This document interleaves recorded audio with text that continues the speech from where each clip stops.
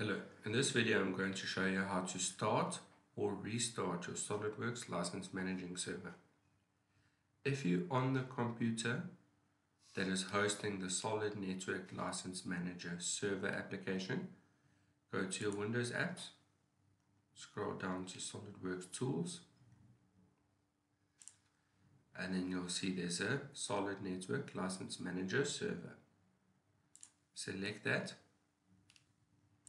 Make sure you're on the first tab called Server Administration. Then on the right hand side, you'll see a License Server option. If it currently isn't running, you'll see that Stop is grayed out and you can click Start. If you click Start, it will activate the licensing service.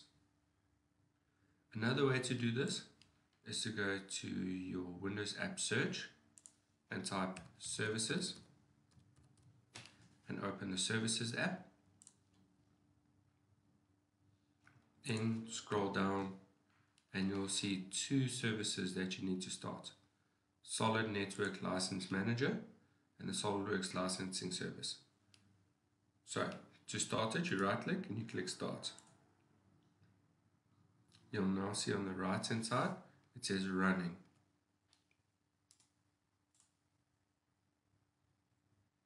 Thank you for watching.